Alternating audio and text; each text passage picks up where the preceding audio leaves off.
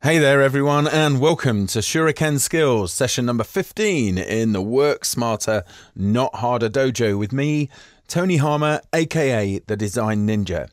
In this movie, you are going to crank your selection skills up a notch using the Adobe Camera Raw filter.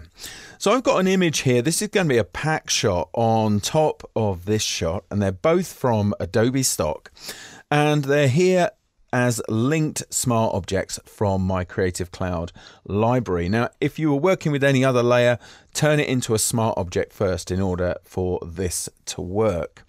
So what I've got here is quite difficult to select without resorting to the pen tool because there's so much similarity between the pack here and the background. If I use the quick selection tool, which I'm just going to make slightly larger here across this, you can see that very quickly it's going to jump out to the entire layer because of the similarity.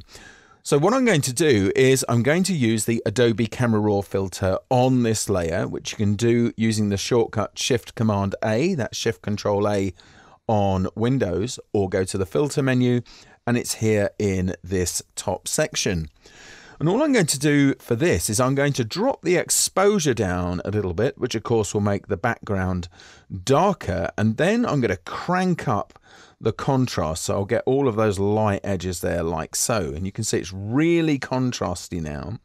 So I can hit OK and then use the quick selection tool here. I'm not going to make a perfect selection this time out, but you'll get the idea. So that's pretty good there, and of course I could use select and mask to refine that, but that's quite a good selection just for now.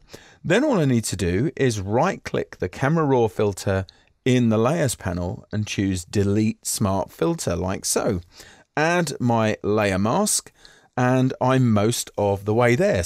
So there you are, that's this week's Shuriken skill for you to practice. Don't forget, if you want to learn more, even faster, do check out my titles on lynda.com and on LinkedIn Learning. But for now, we're done. Please do subscribe to the channel, reach out to me via Facebook and Twitter, spread the word, and I'll see you next Monday for another Shuriken skills session.